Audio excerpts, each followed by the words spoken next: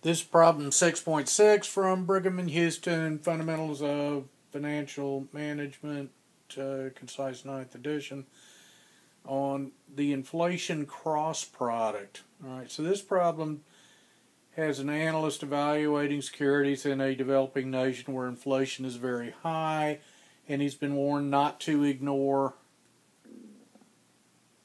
the cross product term. Now, our basic formula for the yield is that the yield is equal to R star, the real inflation, the real risk-free rate, plus an inflation premium, plus this cross product term, which is the real inflation, the real risk-free rate times the inflation premium, plus the maturity risk premium, plus the liquidity premium, plus the default risk premium. That's the basic formula. All right, now we typically ignore the cross product, and the cross product is this term in here, the R star times the inflation premium. We typically ignore it because it's so small it's basically rounding error with most developed economies, but it can be material, and that's what this problem is trying to demonstrate. All right, but most of the time it's ignored, but what the hey, if it shows up on a quiz, you got to be able to do it, right?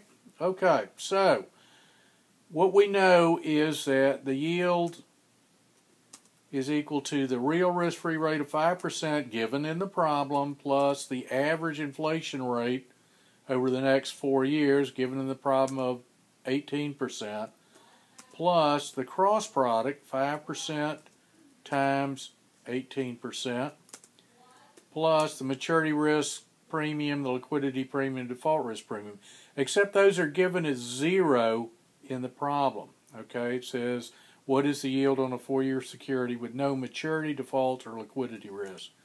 So those three are 0, and it boils down to the yield is 5% plus 18% plus 5% times 18%. Okay, so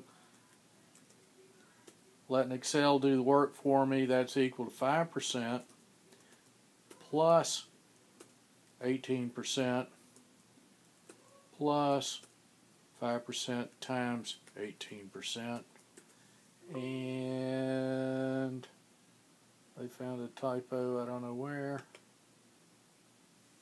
Okay, and so the answer comes out to 23.9%. I'm going to show this to the basis point.